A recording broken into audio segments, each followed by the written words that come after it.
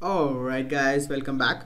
In this video we are going to learn how to log in into websites using Scrapy, and we'll be using this example websites which we have used before called codes.toscrape.com to learn that.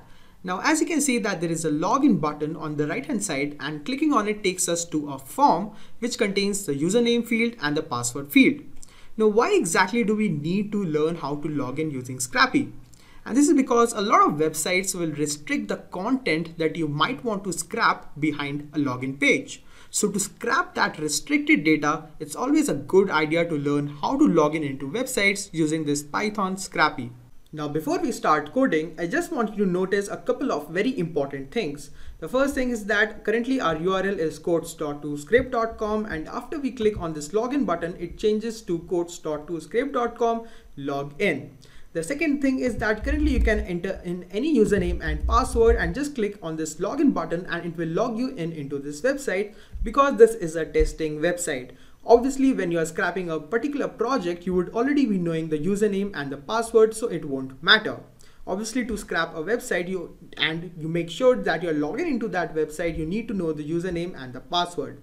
And again, I want you to notice how the URL changes from this login URL after we click on this login button. So after we click on this login button, you can see that it again goes to the main page, and now instead of login, it shows as log out, which means that we have finally logged in into the website. So let's actually click on login and then again go over here. And now I want you to notice a very important thing. And you will only be able to notice that by using Google Developer Chrome tool. So we are just going to right click and click on inspect, and then we are going to go to this network tab, and then we are just going to minimize it a little bit, and now we are going to try and log in again. So I'm just going to put in my username as my email, and just in the password I'm just going to put in hello world, and then I'm going to press the login button. So my login button is a little bit hidden over here, but it's going to log in.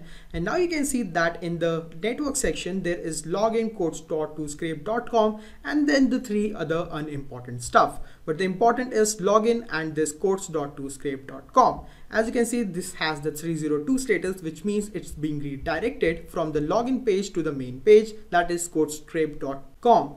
Now, whenever you click on one of these networking tabs, for example, if I click on login, which is the most important one right now, if we click on login and we go to this headers tab, you can see there's a lot of stuff over here. And the stuff that we're actually interested in, if you scroll down, you can see that there is this form data which contains three values. The first is Csrf token, then the username, and then the password which I put in while logging in. So always when you are trying to log in into websites, make sure that you right click on inspect, go to network, and actually try to log in once. After you log in, try to find this login or something like that, and then click on this and then go to headers and try to find the form data. After going to the form data, these are the three values which we'll be using while coding in our Scrapy Python project. What is this Csrf token? So the Csrf token is used in most of the websites for security purposes, and mostly it's always changing after we press on the login button. So right now the Csrf token is this, but when we click on the login button again, it's going to change again. So we need to get the value of the Csrf token from the login page by using CSS selectors, and then using FormRequest. In Scrapy, we can just send the username, password, and Csrf token to login into website. We'll just get into what is FormRequest a little bit later, but let me just show you where is this Csrf token. Actually, let me just log out and show you the whole process once more, because I just want this step to get very clear, because this is the most important step. So we'll just put in some random data of username and password, and then we'll right click on inspect, and we'll go to our network tab, and then we are going to press on this login button that is over here.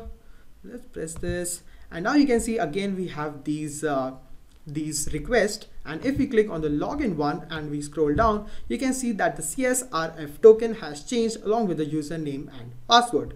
Now how do we get the Csrf token?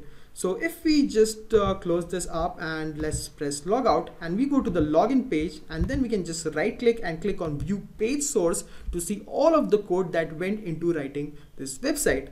And we are just going to search for this element of Csrf, and as you can see there is this form. Inside this form there is this input tag, input element, and inside that we have the name of Csrf token, and this is the value that we want to scrap. And now, armed with all of this knowledge, let's actually go back to our Python code and start coding. So we have a very basic spider over here. We just are scrapping the main URL, the first page. We are not concerned about following links, etc. So this is a very basic spider. So what I want you to do is actually create a backup of this. So I'm just going to create a new file over here and create a backup for myself. I'm just going to call this file as backup, press enter and paste it over here. And now we are going to remove everything from over here. I know this sounds a little bit intimidating. Why are we removing everything? But trust me, it's going to be okay because we have already created the backup. Now, instead of the start URL, because we want to log in into the website first, we are just going to give it the URL of this login. So let's just copy this from here and paste this instead of the start URL currently. And we're going to paste this. And now the next step is to get the value of the token over here, because this is going to change every time we click on this login page. So let's go back to our code and create a variable. Let's call it token. And then we are just going to use the CSS selectors that we have learned. And we're just going to write response.css, and inside it, if you go back to our code, you can see that it has a form, and then inside that form there is this input element, and if we get the value of it, the attribute of value, we can get the value that is inside this attribute. So this CSS selector might be different in different websites, and in this one it's pretty easy, so don't worry about it. Just when you are scrapping a particular project, make sure you do the CSS selectors properly. And we have already discussed CSS selectors, so I'm not gonna go into that. But anyways, the CSS selector for this one is we are just gonna go into form, and then inside form we are gonna go into input, and then inside input we need the attribute of value. So I'm just gonna write attr, and we need the attribute of the term of value. So I'm gonna get that, and I'm just gonna extract it first. So whatever form input attribute value comes first, we are just gonna extract that. So I'm just gonna write extract first, and let's actually print out this token to see whether our crawler is working or not. So I'm just gonna go to our terminal. Let's make sure that it's open. Go to our code tutorial, write Scrapy crawl, and then quotes, press enter, and this should print out our Csrf token if it's working. Alright, so I forgot to put in the closing brackets over here, so that's why it's giving us an error. Let's try it again. Just go down and crawl the quotes, and this time it should work properly. So now let's scroll up, and as you can see that the Csrf token has been printed. So now we need to import into our project something known as a form request. And how do we do that? We're just going to write from scrapy.http, and from that HTTP we are going to import the form request. And now inside this pass method we are just going to remove this print token statement from here, and we are just going to return the form request, and then we are just going to write from response, and it will require a couple of parameters. The first parameter, as you can see, is the response, then is the form name and etc. or form data and stuff like that. So we are going to be using the form data parameter, but the first parameter is obviously going to be the response, and then we are going to write the form data equals to, and then it requires a dictionary. So we are going to open up a dictionary, and then inside that we are going to write the values that it needs. So it currently needs 3 values, as you saw when we just right clicked over here and saw on the network tab that it requires 3 values. The first value is Csrf token, the second value is username, and the third value is password. So I'm just going to write Csrf underscore token, and then we are going to give it the value of token, and this is our token variable from here. So I'm just going to put a comma, and the second value it requires is username. So I'm just going to give it a random username right now. Obviously this needs to be the username and password that you have of the website that you want to scrap. And then the third parameter is the password, and we're just going to put in the password as some gibberish because I don't know.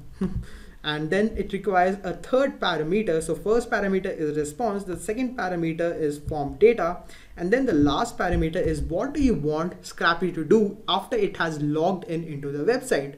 So obviously we want to implement all of this code inside our spider after it has logged in into the website. So what I'm going to do is I'm just going to introduce a parameter known as Callback, which we have already used in the previous videos, and I'm just going to put in the value of self start underscore scraping.